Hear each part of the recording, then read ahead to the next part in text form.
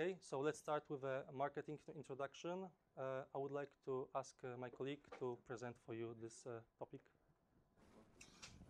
Good afternoon to everybody. Marcus and Filippo, Technical Marketing for microcontroller in South Europe, Italy. So, what about okay, ULP? I mean ultra low power. Ultra low power. This is ultra low power. This is a board ultra low power. I mean, in this case, we have on this device, maybe wearable, a component which is STM32L. L stands for ultra low power for our STM32. We started this story with the Cortex M3, let's say some years ago, and now we are explaining what does mean, let's say, ultra low power for us. Going ahead, okay. We have, let's say, this afternoon, the possibility to explain L4. L4, which is, for your information, the new generation of ultra low power for us. And in this case, okay, you can see from the first column how high runners in terms of ultra low power DSP, which is not a nonsense, because we can have performances, we can have, let's say, low consumption, even if we have a lot of things to do with this device. 1 megabyte of flash, dual bank, which is, let's say, really important if you want to upgrade the code also over the air. You can swap the code simply by charging by a radio on one bank and then swapping at the end, okay, with the previous version. 128K and also ADC with a high, let's say, sample rate, and peripheral, for instance, USB, OTG, which stands for host and device in dynamical way, full speed. And that's important also talking about a wearable device or devices that are affording also audio. Sigma Delta interface, digital filtering, you have only to connect, let's say, an analog front end, and then you can manage also audio, microphones, for instance. Then, in addition, LCD driver there, and also the other peripherals, taking account, okay, packaging from 64 pins to 144. In this case, okay, this is a CSP 100 pin, miniaturized, really small, but in this case, maybe for wearable. In your aspect, the main subject we are interested in is ultra low power, to lower the consumption. L43 high runner, for instance, for smart gas metering. That's important in this case in volumes up to quarter of max in terms of flash, and also the same peripheral almost, but one single bank. This is new, 2017 L496, which is including, this is the first, on top the peripheral you have mentioned before, also something for graphics. I mean, camera interface for CMOS sensor, and also hardware accelerator for graphics, chroma. And in addition of that, we can handle, for instance, with this device, graphics. This is the reason why we increase the RAM size up to 320K. Interesting, this is a subject of this afternoon. L452, the first one on top of the previous peripherals, which has the capability to use or not use, depending, the SMPS, just to reduce the consumption. Those are ultra low power devices, so it means that we have to reduce as much as possible not only the dynamic power but also the static power, which is important when we are not, let's say, working not in run mode but also in stop, standby, and maybe shutdown mode. Okay, going ahead, this is new, last column, January 2018, growing in terms of flash, in terms of RAM, adding peripherals. In this case, they want to reduce as much as possible the capability of the device in order to have a low-cost L4. It means that we can have, let's say, in certain mode, an overlap with L0, but in this case, really competitive in terms of price, because should be more around some, let's say, in the order of the euro, but in any case, that's important because it is a DSP, Cortex M4 with a few as the other devices are. Okay, going ahead.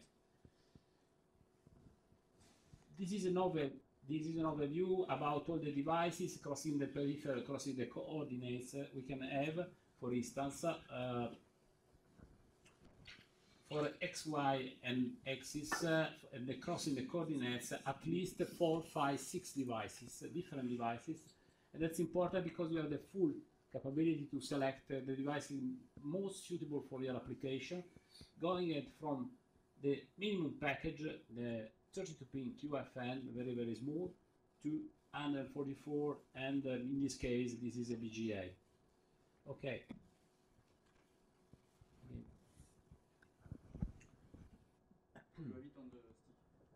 Okay. Okay, this is really, really new. We are talking about 2 weeks ago. 2 weeks ago, November 14, we launched, okay, this device, so-called 32L4 Plus. What does it mean? Plus improvement, enhancement, more performances, starting from 80 megahertz up to 120 megahertz.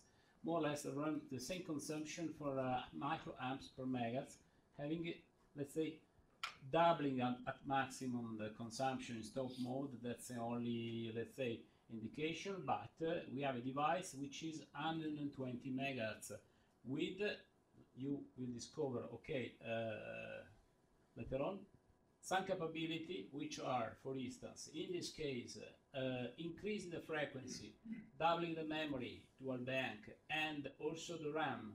RAM is important. Why? Because we have, okay, this is the first device, ultra low power with TFT controller, integrated TFT controller. So it means that we can afford and manage graphics thanks to this hardware accelerator. On top, the Chrome art we already have. We at least have 2. Why 2? Because, okay, just to coming back the previous subject, we have to drive also maybe circular screen.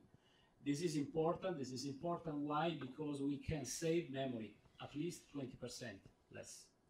Means less memory, less flash, less RAM, in order to avoid to manage only the corner of the screen. You can drive directly a rectangular screen thanks to the Chrome art, a circular screen thanks to the Chrome GRC. So we have actually 2, let's say, hardware accelerator. And for the TFT controller, we are using the MIPI interface, which is really, really powerful to drive the screen. It's important, more and more becoming a standard for graphics, I mean for CMOS sensors, and also for the screen itself.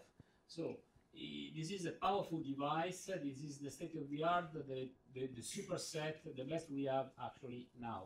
Okay, going ahead. I want to mention also a subject of this afternoon presentation. This is, okay, the power shield. It allows you to measure, let's say, that's important because it's useful, maybe also easy to measure with the proper instrument, let's say, nanoamps currents.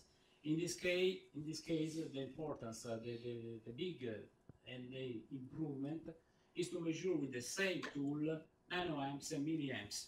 It means that if you want to trace your power consumption, your power profile, depending on usage, you can have the stop mode a few nanoamps, 10 nanoamps, and the RAM mode at milliamps. So you can measure in the same time the peaks and let's say, and the stop mode where the device, let's say, is sleeping. So in this case, it's compatible with all the nuclei we have. I mean, 32 pin because the socket is 64 pin and 144 pin behind, working standalone through the LCD here, and also maybe working with the APC, having let's say a data logger. You can in this case measure thanks to your interface on the PC your profile. This is a run, this is a peak, and this is okay the time which is in runtime measurement. That's important because otherwise it's working like a digital oscilloscope, like an instruments of thousands of dollars or euro, depends. But in this case, with your PC, with this tool, you can add this kind of capability, standalone and with a PC. That's important, and also the acquisition is important at 750 kilosamples per second with this kind of capability. Measurement for 3.3 volt down to 1.8. And also the precision, I really strongly suggest to you, to your customer, to consider it, because it's really important for your usage if you want to talk again about ultra low power. Ultra low power is really important, it's becoming more and more important, adding a lot of capability. And then, okay, that's important also, coming back, because this is used, is certified EMBC. EMBC is the benchmark we are using now to measure us, STM32, ultra low power, and the other devices for the competition. So it's public. We are exposing our capability, our performances in front of, okay, the users. And then, okay, let's consider EMBC. This is certified. You can use, for instance, with this tool, at least 4 boards, maybe nuclear boards, and also discovery boards. No problem to measure, to keep trace, and also to handle, let's say, all the graphics you need in order to understand your performances, not only estimation, but real consumption. Okay, that's all. Thank you for your attention.